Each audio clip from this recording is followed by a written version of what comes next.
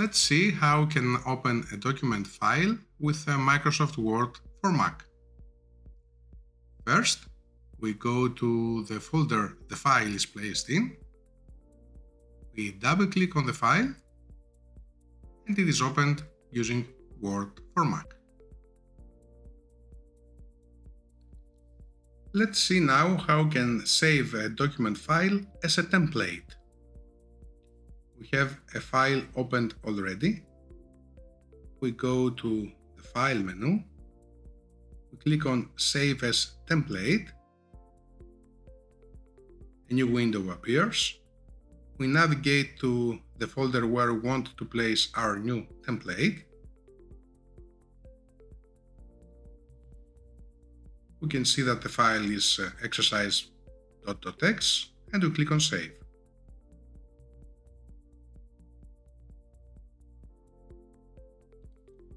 Let's see now how we can save a file as an RTF file.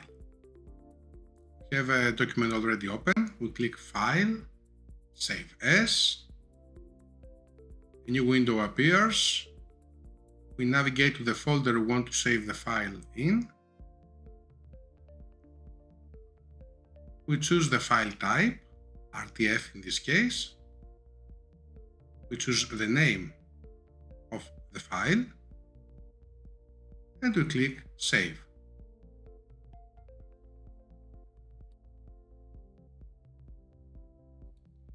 Let's see how we can save a document as a web page, a .html file. In the Open document, we click on File, Save As. We navigate to the folder we want to save the file, change the type to webpage.html, change the name of the file to the required one, and click on Save.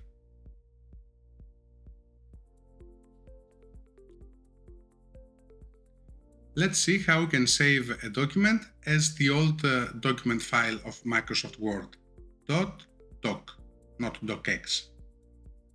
In the already open document, we click on File in the menu, Save As.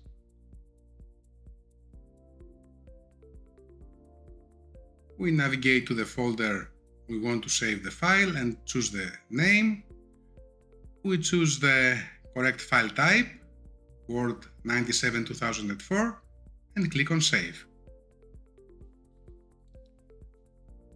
Now I will see how we can change the page size of the document.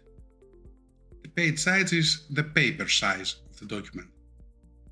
We go to the Layout tab of the ribbon, click on Size, choose A4 for example, and our page has changed to A4. We will now learn how to change the page orientation. In the already open file, we go to the Layout tab, click on Orientation, and we choose Landscape.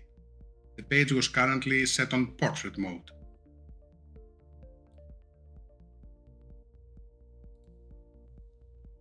Let's see how we can change the page margins.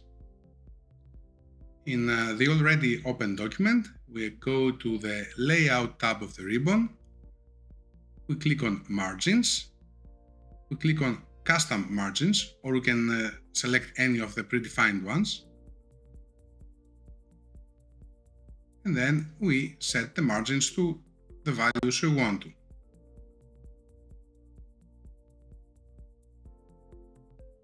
We click on OK.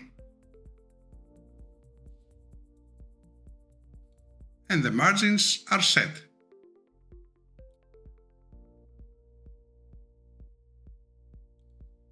Let's see now how we can modify the distance of the header or the footer from the edge of the page. In the already open document, we go to Format, Document, and there, from the Layout tab, we select the distance of the header from the edge. Similarly, we can change the distance of the footer. We click on OK, and if the margins are outside of the printable layer, we can fix them or ignore the message that just appeared.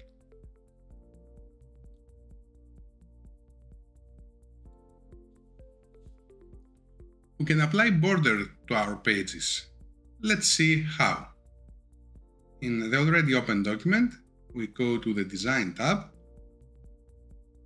Page Borders, decide the type of border we want, we click on OK. There are a lot more settings to play with here if you want.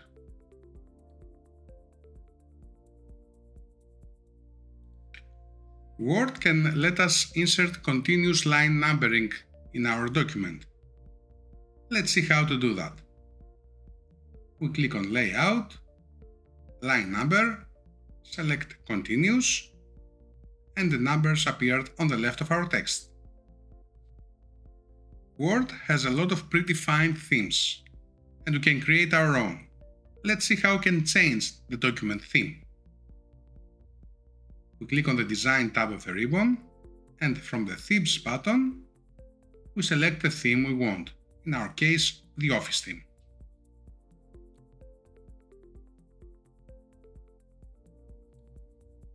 Word can help us add page numbers to our pages. Let's see how we can add one to the footer. First, we navigate to the footer, double-click on it to enable it. We go to the Page Number button. We decide the alignment of the number, and then we click on Format to decide on the format. We can change the number of the page our numbering will start, in our case 5, and we can also change the number format. We change it to Latin numerals. We click on OK, again OK, and our page numbering is where it should be, starting from 5.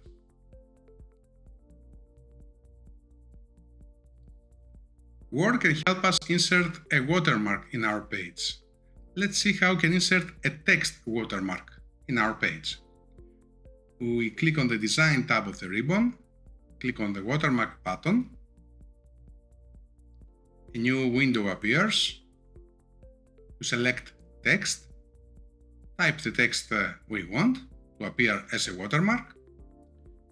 We have the option to change the font, the size, transparency, font color of the text to enter, and then we click on OK to apply the change.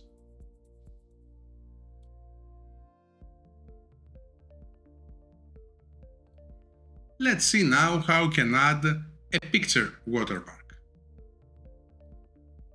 First, we go to the Design tab of the ribbon.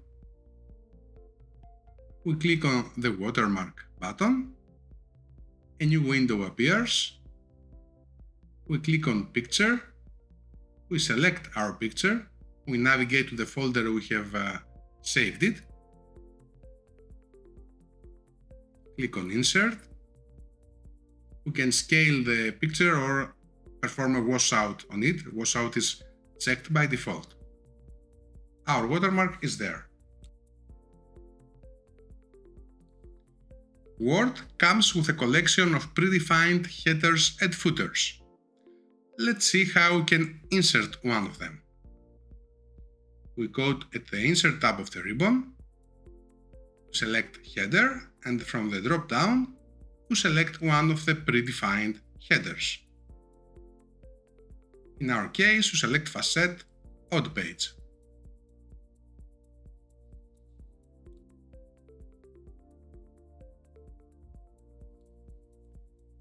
Each theme of Word comes with a set of styles, a style set. Let's see how we can apply one. We go to the Design tab of the ribbon. Here we can see the different style sets. We click on the arrow and select the Thatch style set.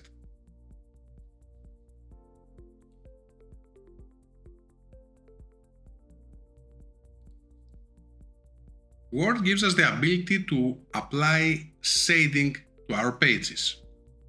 Let's see how. We go to the Design tab of the ribbon, and from the Page Color button, we select the color we want. The shading of the page has changed.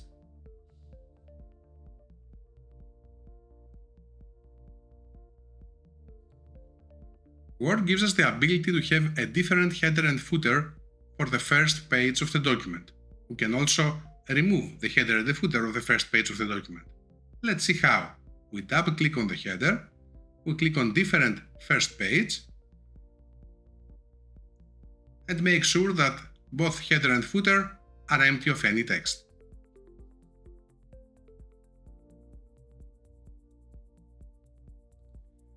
Let's see how we can delete and insert bookmarks using Microsoft Word. Our document has already a bookmark named Share for You. We go on the Insert tab of the ribbon, click on Links, then Bookmark. We can see the bookmark here. We delete it, we close the window, we go to this line over here, select Links, Bookmark again, type the name of the bookmark, and we click on Add. A new bookmark has been added to the line we have selected. The discrimination that Mac users have been facing by Microsoft Office tutors is over. The brand new Test for You in-application training system has arrived to let all Mac users use their installed software to learn how to use their Microsoft Office for Mac. With Test for You, you get innovative, interactive training, instant feedback by our advanced grading engine, assistant video solutions, but above all, you get the chance to harness the power of your Apple Mac PC and get the most out of your Microsoft Office for Mac. Available for Word, Excel, and PowerPoint for basic and advanced levels. Compatible with macOS Catalina or newer, and with Microsoft Office 2019 or newer. Fully compatible with Mac PCs powered by the M1 and M2 Apple Silicon.